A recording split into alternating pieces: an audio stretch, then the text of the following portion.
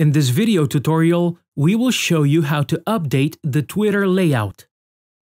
In order to update the Twitter layout, open your web browser and go to twitter.com. Click on the Preferences icon and choose Settings from the drop-down menu.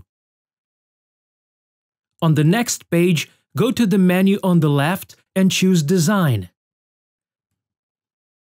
Select the Layouts theme from the list of available themes. Scroll down the page and choose the Black Overlay mode.